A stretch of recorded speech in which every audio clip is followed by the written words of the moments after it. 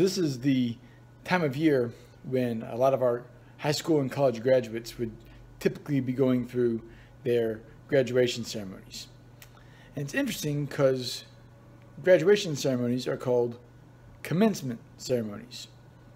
Commencement means the beginning of something, but this beginning happens at the end of something. I believe it was Seneca that said that every new beginning comes from some other beginning's end. And so, what should we commence doing as we look around at our communities, as we look around at our country? Maybe we should commence loving our neighbors better. Maybe as we are looking at maybe coming out of this season of quarantine, of a season where we've been a little more locked away, maybe we should commence gathering. Maybe starting in small groups or starting with a select group of friends, but commence activity that we've maybe not engaged in a while. Maybe we need to commence having conversations. What conversations have we put off having that would be helpful to have to maybe bring reconciliation, maybe bring hope, maybe bring the gospel to someone who doesn't know?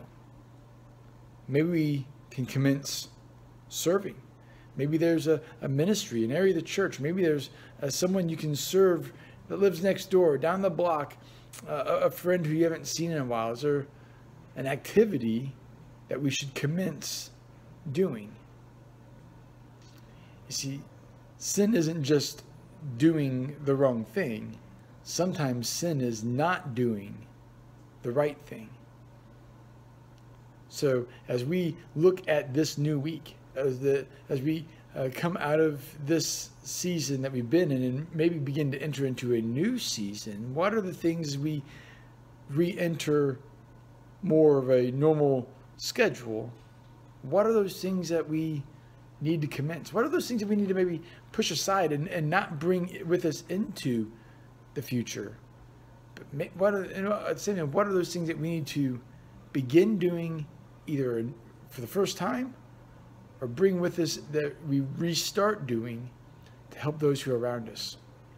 As we look to the future, as we look to a brighter tomorrow, maybe we ought to see this as a period of commencement, that we begin doing things again to bear fruit for Jesus, that we begin to show the fruit of the Spirit of love, of joy, of peace, of patience, kindness, goodness, gentleness, faithfulness, self-control, that we are a people of love to those who are around us, that we serve our neighbor, that we help them see Jesus long before we tell them about his love for them. May they see his love in us first and foremost, and then hear of his love and how they might gain that same salvation that we have. Hey, I love you guys. I hope this finds you doing well.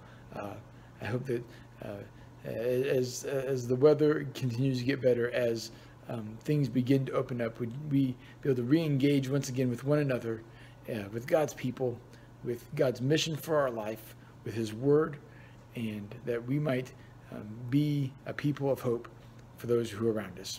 I love you guys. I'm praying for you, and I hope we get to see you real soon.